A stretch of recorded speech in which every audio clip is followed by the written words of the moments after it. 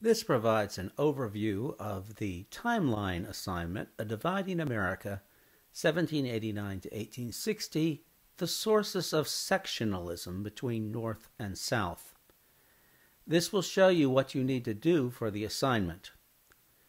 I'm providing you a template to complete this timeline, but first we're going to go through the first part of it, from 1790 to 1840. You will be completing parts of the timeline between 1840 and 1860. So let's take a look. First, we see the dates here, and we see the events that are listed beside each date. If we click on each of these items, we can see what they represent. For example, in 1789, there were constitutional protections for slavery that are described here. I don't identify the actual protections, but I point out that by protecting slavery, the Constitution created North-South tensions when the North decided that it didn't like slavery. It became dissatisfied with the protections in the Constitution. That's pretty obvious, so let's close this. The Hamiltonian program of Alexander Hamilton divided America economically and slightly sectionally. What I mean by that is that Americans by class tended to be divided on whether Hamilton's program was a good thing or a bad thing, but it didn't really divide North versus South very much. The Alien and Sedition Acts of 1798 did divide Federalists from Democratic Republicans. The Democratic Republicans were against the laws, the Federalists were for them, and so that promoted partisan divisions between the parties. But this created sectionalism only to the extent that the two parties were sectional in nature. That is, the one party was mainly Southern and the other party was mainly Northern. And that just wasn't the case in this time period. So this did not create North-South divisions. The prohibition of the importation of slaves from abroad in 1808 resulted in the end of importing slaves from abroad. However, Southerners found that they could increase slavery by encouraging natural increase among their slaves. And the United States became the only country where slavery grew through natural increase.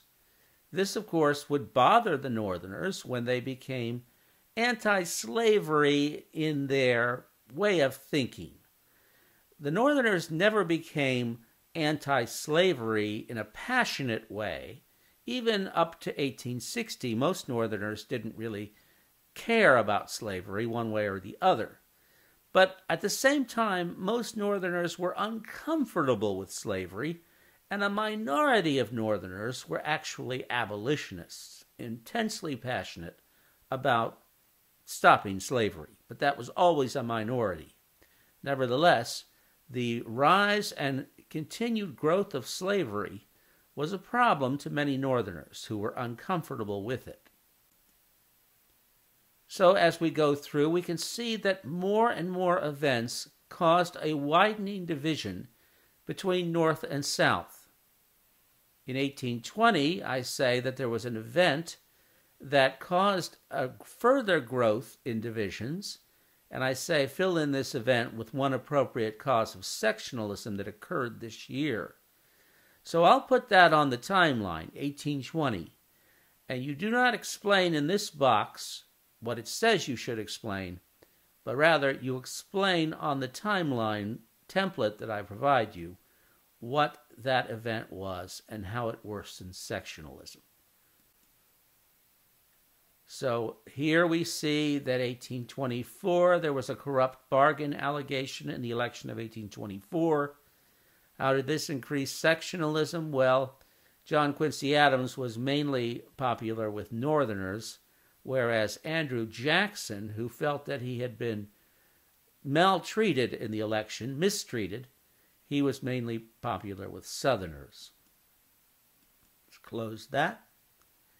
And as we see, 1831, you could fill in the box, or rather the space in the timeline, with the event that occurred that year that furthered the division between North and South. There's a picture here, and I'll provide the picture of this individual as a clue on the timeline to help you with that. Also in 1831, there was another event that caused North-South divisions, and you'll have to supply the name and the way in which that caused divisions in the space on the template. Now we take a closer look at the rest of the timeline from 1840 to 1860, and you see that here is where you fill in most of the information that you have to supply for the assignment. But first, let's take a look at those that are supplied for you. In 1845, you have the annexation of Texas. I want you to consider, how did this promote sectionalism? It says add an instance to the timeline to explain how and show when. There will be a space for you to do that. And then it says 1847, and there'll be a space for this.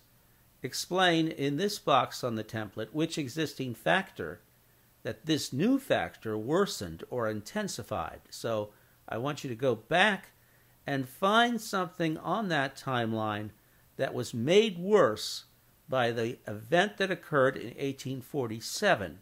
And you have to identify that event, and this picture shows you a clue, which won't help you very much. But by reading your textbook, you should be able to find out what this factor was, and in no more than 2 sentences explain how it worsened a previous factor on the timeline. For 1850, you will have to fill in on the timeline the event which further caused more sectionalism, more division between North and South, and which existing factor did this new factor worsen or intensify. This will provide you a clue for what that new factor was, but you'll have to identify that on the timeline. 1852, what happened in 1852 that was another cause of North-South division? And explain in the place on the timeline which existing factor on the timeline that we've already seen did this new factor worsen or intensify, and how, in no more than 2 sentences that you add to the timeline. And this picture shows you a clue as to what this new event in 1852 was. But I'm not sure it will help you a whole lot, but it is a clue. Then in 1854, here's a clue for what you need to add for 1854. Explain in the appropriate place on the template timeline, not this video obviously, but the template timeline, what this new factor was and how it worsened or intensified a previous factor already seen on the timeline. 1857. Fill in this event on the template timeline, identifying the factor in 1857 which occurred and which made an existing factor that we've already seen on the timeline worse, and how, in no more than 2 sentences. So you're going to be identifying the new factor as well as the associated existing factor. You'll do the same for 1859 and 1860. If we open up 1859, here's a clue as to what this new factor was. And you will be identifying that on the template timeline and explaining on the timeline which existing factor was made worse by this new factor.